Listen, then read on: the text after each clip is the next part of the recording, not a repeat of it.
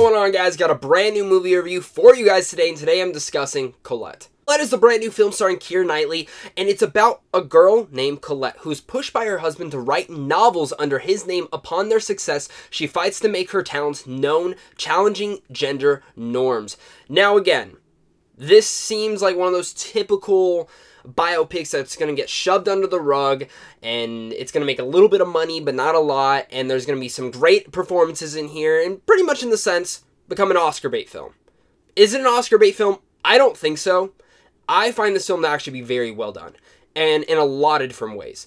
A lot of that going to the performances and the direction of this movie, which are superbly strong. I don't really know where to start at because this film really surprised me. I knew I was probably going to enjoy it, but I didn't know how much I would really enjoy this movie. I think one of the main reasons that I really enjoyed this film was because of Keira Knightley's performance.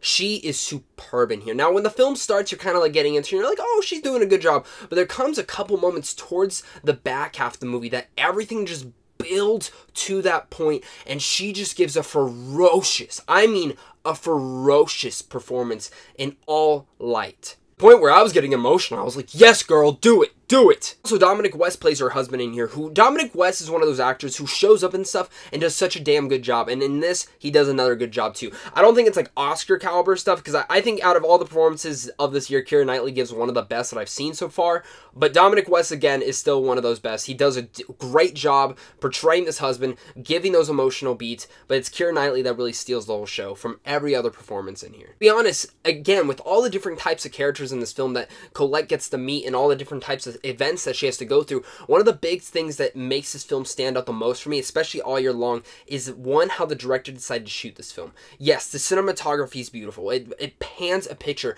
I mean, it's this biopic type of world where it takes you to Paris, where it takes you to the late 1800s and the early 1900s. It paints you into there and pushes you into there where it looks beautiful, but also not just the score, which is superb and amazing, but also the cinematography and the way that the director paints you into here again. It makes you feel like you're there. This is a film that I don't think you would enjoy as much at home, but a film that you should see on the big screen for that aspect because it makes you feel like you're there.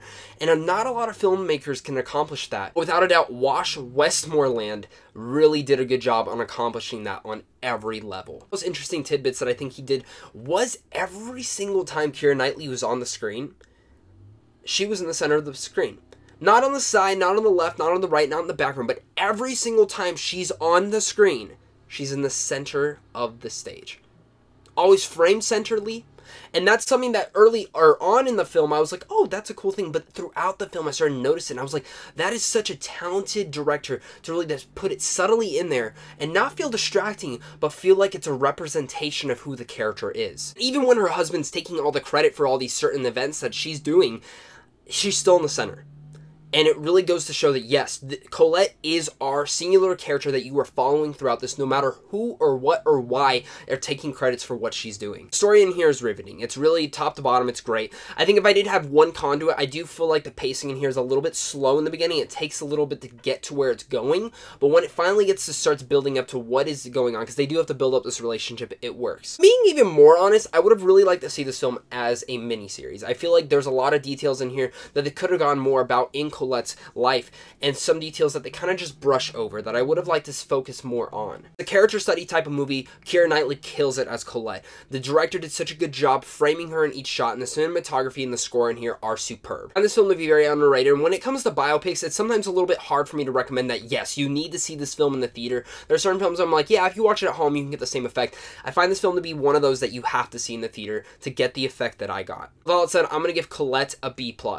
Are you guys excited to see this film? Comment down below and tell me your guys' thoughts. Have you seen it already? Let's talk about it. So if you guys are new here, hit up Sandwich on Films right down there, because right down there you guys can get into advanced movie screens, even check out some movie news, and even some movie reviews. But of course, guys, until next time, stay classy.